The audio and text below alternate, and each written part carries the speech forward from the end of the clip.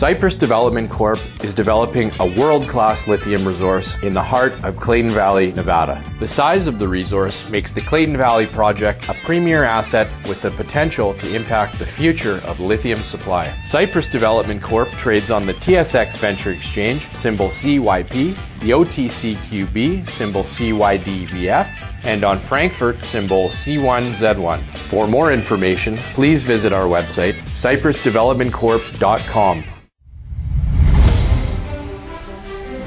Welcome to the Goddard Report. Comments made on the Goddard Report and TalkDigitalNetwork.com are an expression of opinion only. Here is Jim Goddard. My guest is Michael Rivero, editor and founder of WhatReallyHappened.com. Welcome back to the show, Michael. Thank you for having me. Democrat Alexandria Ocasio-Cortez using some pretty strong language, calling the U.S. migrant detention camps or centers concentration camps. Is she using the term correctly? Not really. I mean, the camps that are being built to hold on to the illegal immigrants have a much higher, shall we say, standard of living than the concentration camps we're familiar with from Germany and post-World War II Germany especially, which were extraordinarily cruel here. These people are still being held behind locked bars, but on the other hand, if they didn't want to do that, they shouldn't have come here in the first place. Remember that the people who went into the concentration camps in Europe, they didn't give their permission. It wasn't something they wanted to do. In this case, down on the border, yeah, these people want to be there. George Takei said he was twice put in concentration camps by American officials who in turn Japanese people during the Second World War. He feels they're concentration camps. But again, could these people leave if they wanted to and go back home? I imagine that anybody who wants to step back across that border and head home would be allowed to do so. But again, George Takei is hardcore liberal, and so he's going to basically go with the flow on this issue. How bad is the illegal migrant situation in the U.S., and do extraordinary measures have to be taken? Well, they absolutely do. I mean, there was a study done by Yale and MIT estimating the total number of illegal immigrants in the United States at 26 million. And that is enough to shift voting demographics, even though they're not supposed to vote. It is certainly a severe strain on the economy. It is certainly severe competition for legal American citizens who are struggling to find work. Now, Donald Trump, at his election launch yesterday in Orlando, made a big point of saying that starting next week, there will be a roundup of illegal immigrants who fail to show up for their court dates, and they'll be deported. I certainly hope it's not just another empty campaign promise, because somebody needs to do something to start this process going. How successful was his Florida rally? Oh, it was huge. They filled up the sports venue, and they had another 120,000 requests for tickets that they couldn't fulfill. Did they raise a lot of money? Something like $24 million, I think. It was a record amount in a very short amount of time. And so, yeah, in terms of Trump's campaign, it was a huge success. He got to rag on Hillary Clinton a little bit more. And so he's off to a really, really good start. How is President Trump doing in the polls? Well, it depends on who you ask. And apparently there was a little bit of an upset earlier this week where one of the White House internal polls showed that Trump was like lagging behind more than one of the Democratic candidates. And Joe Biden is out in front. Bernie Sanders, I think, is in number 2. And so the White House basically fired 3 of their 4 pollsters. They've hanged on to the one who consistently produces rosy numbers that Trump is in the lead. How is Joe Biden's campaign going? Well, at the moment, he's trying to do some damage control on some videos that surfaced about his views on abortion. He's still trying to deal with the creepy Uncle Joe issue. But so far, if the polls are to be believed, he is the leading Democrat. Why is he so popular? I think it's because he looks like just a normal, everyday guy. And I think Americans are kind of getting fed up with having to go with somebody who looks like they're an extremist, whether it was, raging Hillary Clinton or Barack Obama. And I think that's just it. The guy looks like a game show host. Tulsi Gabbard, will she be successful in trying to keep the U.S. out of foreign wars? Well, I certainly wish that would be possible, and she's certainly talking up a good talk about, foreign policy being the center of her campaign and wanting to keep us out of wars. But for that very reason, she's not going to get any support from the military-industrial complex, and without that, I don't think her campaign is going to get all that far along. It will be interesting to see her talking in the debate. What was Tulsi proposing? Well, Tulsi is simply saying, we're going to stop all these wars. Now, remember, of all the candidates who are up there on that stage, Tulsi is the only one who served in combat. She served as a medic in Iraq. She's still in the National Guard with the rank of major. So this is a lady who knows what she's talking about when she talks about the horrors of war.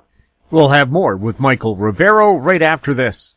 Avon Resources Limited is a gold exploration company with significant projects in British Columbia and the Yukon, trading on the TSX Venture Exchange, symbol ABN, and the OTCQB, symbol ABNAF. Surrounded by world-class gold deposits and mines, Avon's 23,000 hectares Forest Kerr Gold Project is located in the heart of the Golden Triangle in northwestern BC. For more information, visit us at avonresources.com. Media recognition from Bloomberg, Reuters, recycling trade publications. Patented process for 100% recovery of critical metals, including cobalt, lithium, nickel, manganese, aluminum. American Manganese is focused on recycling lithium-ion batteries for electric vehicles. American Manganese trades on the TSX Venture, AMY, the US, AMYZF, and Frankfurt 2AM. For more information, visit AmericanManganeseInc.com or phone me, Larry Ray, at 778-574-4444. Welcome back. We're speaking with Michael Rivero. Michael, what's behind the resignation of Sarah Huckabee Sanders from the position of press secretary? Well, and more than likely, she's getting ready to run back to Arkansas and run for the governorship, because Daddy had it. And so I think probably that's what this signals. Was there anything more to it? Did she do something to upset the president? Apparently not. He lit her off there with some glowing words of support, and they had clashed a few times. But it's a very demanding job to be the public face of a president who occasionally says things that the public ought not to hear. Is it true Defense Secretary James Mattis made a secret $10 billion no-bid contract with Amazon on behalf of the military? Yeah, it's turning out that in fact did happen. And there's a lot of that going on where contracts are supposed to go out for open bid to get the best bang for the buck, but instead, because of politics, it's just handed to a crony. And at some point down the road, there'll be a payback. Can American soldiers, service people, trust the weapons they have right now to do the job they've been promised by the high-tech people who made them? Right now, that is very much up in the air. We're hearing all these stories coming out of Defense News about problems with the Littoral-class warships. In fact, those are going to get scrapped, and they're going to start that program over.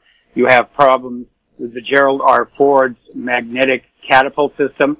They're thinking that may have to be pulled out and replaced with a more conventional steam system. You've got the Zumwalt stealth destroyer, which, as it turns out, isn't as stealthy as they thought it was going to be. It has drivetrain problems. Then you've got the F-22, which still to this very day has breathing system problems from its pilots. And you have the F-35, which just has this huge laundry list of Category 1 problems, meaning that it can't actually fight the missions it's designed to fight for. And the latest one is that apparently the cockpit pressure will pop up and down suddenly, leading to what's called a barometric assault on the ears and sinuses, which can cause a lot of pain. So they've also just now discovered that at angle of attack of 20 degrees or more, the airplane becomes very unstable. And 20 degrees is where you need to go if you're in a dogfight and if you're trying to evade a missile. And so now they're saying that the F-35 If you're in a dogfight and you're trying to evade a missile, the plane could go seriously out of control. This has got to be the worst boondoggle in U.S. military history. It'd be easier to try to fly a brick. Absolutely. And unfortunately, you reach a point in a military development procurement cycle where so much money has been spent and so many politicians are tangled up with it that it becomes almost impossible to kill it. One of the top officials at Boeing said one of their solutions to the 737 MAX problem might be just changing the name of the airplane so people will feel safe on it. Is that the kind of solution you would look for? Well, it's the kind of PR solution I would expect Boeing to make, but I'm sure that that's not the only thing that they're doing. They are looking at correcting that angle of attack mismatch warning light, and I'm sure they're working on the software so that the plane is able to deal with those big, heavy engines stuck out way in the airflow. But yeah, they might be smart to rename the aircraft. If the solution was so simple, don't you think they would have found it by now and installed it? Well, apparently it's taking them a long while, and a lot of it has to do with the fact that the Federal Aviation Administration, which kind of dropped the ball when it said to Boeing, look, you can take care of all this yourself. Now they're in there at Boeing. They're double-checking everything, and that's going to slow it way down. We'll have more with Michael Rivero right after the break. Hi, I'm Douglas Mason, President and CEO of Rainy Mountain Royalty Corp., RMO, on the TSX Venture Exchange. Rainy Mountain Royalty Corp. is a Canadian-based mineral exploration project generator. The company currently holds multiple property interests in Ontario with joint venture partners and is seeking further joint venture partners for other drill-ready properties in our portfolio. For more information, please visit our website at rmroyalty.com or call me at 604-922-2030. Don't miss out. Stay informed. Receive the HowStreet.com weekly recap with thought-provoking podcasts, radio, and articles delivered to your inbox. Sign up for the HowStreet.com weekly recap on our homepage at HowStreet.com. Welcome back. We're speaking with Michael Rivero. Michael, are stock buybacks stifling research and development in the U.S.? Yes, they absolutely are, because that cash for the stock buyback has to come from someplace, and very often the corporations are saying, well, we're going to strip it from the R&D budget because this is a good opportunity to get our stock back. And it's a legitimate business decision, but it does have the effect that the R&D facilities are short on cash and equipment. In some cases, staff is being let go. What's behind this New York state sex cult leader being convicted? Well, this NXVIM cult, first of all, they were doing some very nasty things, including the branding of some of its members. Apparently, children were involved. So I'm glad they put this guy away. Do we know how long he'll be sent away? I saw the article about his conviction, but I didn't read how long it's going to be. But I think it will be for a while. And something you need to understand about prison culture, there's a social hierarchy in there, with murderers at the very top and people who molest children, they're at the very bottom. So this guy's going to have a rough time while he's in slam. Facebook is talking about creating its own cryptocurrency. Would you trust it? No, I wouldn't. Cryptocurrencies, I think, are inherently unstable because there's really nothing to back them up. It's just the public demand for them. But if the public demand were to evaporate, as we've seen in a couple of incidences before, then the cryptocurrency simply becomes worthless.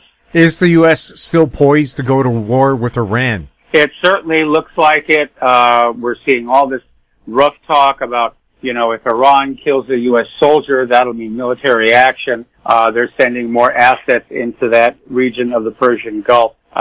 So, yeah, it looks like the long lusted for war with Iran is finally going to happen. I would say probably sometime between now and the 4th of July. Who was behind the attacks on those Japanese oil tankers? Well, we don't really know, but it doesn't make sense it would have been Iran. First of all, because Japan's Prime Minister Abe was in Tehran when this all went down.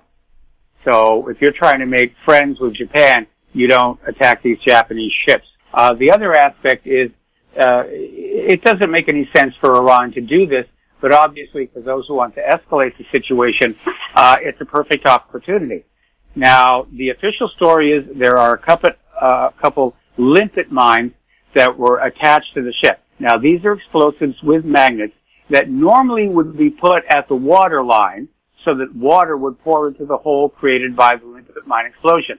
But in both of these cases, the limpet mines were well above the water line. So they blew some holes, but the ships are still safe. So whoever did this didn't want to lose the actual physical ships. They are, after all, very expensive to replace. And the other aspect that made this thing very suspicious to me was that very blurry video showing this speedboat, which bears no Iranian markings, and frankly, it looks like a pilot boat to me, where they're supposedly removing an unexploded limpet mine from the hull of the tanker. And there are about 8 people in this speedboat. Now, that doesn't make any sense because disposing of unexploded ordnance in an unknown state is very, very dangerous. There should have been only 2 people in that boat, the helmsman and the ordnance expert, and just get it away from there. So I think that there are reasons to think that this is just more of Saddam Hussein's nuclear weapons and more of Bashar al-Assad's sarin gas. It's just another war-starting hoax. Well, I would think with so many radar satellites up there and you can track every ship on the planet on marinetraffic.com, you could tell exactly who got near those ships and where those vessels came from and where they went. Wouldn't it be pretty simple to forensically find out who it was? Well, it would be, but there's a little complication. The owners of the Japanese ships are denying they hit a mine, and they're saying they saw flying objects racing in just before the explosion. So they may have been hit by a submarine-launched missile, and we know that Israel submarines have the submarine launch capability. So that would be a little bit harder to verify on radar. What about Saudi Arabia? Are they developing missile technology that could do the same thing? Well, they're stepping up development on their long-range ballistic missiles. And I'm not really an expert on Saudi Arabia's military at this point. I don't even know what kind of submarines they have. But I imagine everybody right now is in a race to try and have all of these different weapons ready to go. Is the U.S. still facing a massive die-off of honeybees? Yes, they are. Something like 40% this last year. And, of course, a lot of people are pointing their fingers at glyphosate weed killers. Monsanto is pointing their fingers at cellular towers. And everybody's trying to shift the blame onto somebody else because once it's established what caused this harm, the lawsuits will be horrendous. And Monsanto is already dealing with all these lawsuits from glyphosate. What about Elon Musk's plan to put up hundreds of 5G satellites in near-Earth orbit and eventually to put up, say, 12,000 of them? What kind of assault could that be on this microlife, like bees and insects needed to pollinate our food? Well, it's hard to estimate.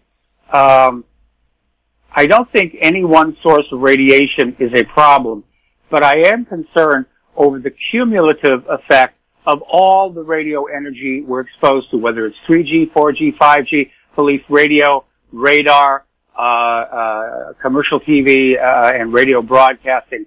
We're saturated in radio energy all the time. And I think it does have a negative effect. But as far as Elon Musk's 5G orbiting satellites to get us ultra-fast internet direct from space, I know it's troubling to a lot of astronomers who are concerned that this constellation of satellites is going to sort of glow up the sky and cause a bit of light pollution that they're going to have to deal with. So we'll see what happens in the end. Frankly, if Tesla isn't pulled out of trouble real soon, I think we're going to see Elon Musk start to have a cascade of business failures. Michael, thank you so much for chatting with us. Thank you for having me. My guest has been Michael Rivero, editor and founder of WhatReallyHappened.com. If you have any questions for Michael or any of our other guests, you can send them to info@howstreet.com. I'm Jim Goddard. Thank you for listening. Comments made on the Goddard Report and TalkDigitalNetwork.com are an expression of opinion only. The Goddard Report is available online and mobile at TalkDigitalNetwork.com. The Goddard Report is a production of Howe Street Media Incorporated.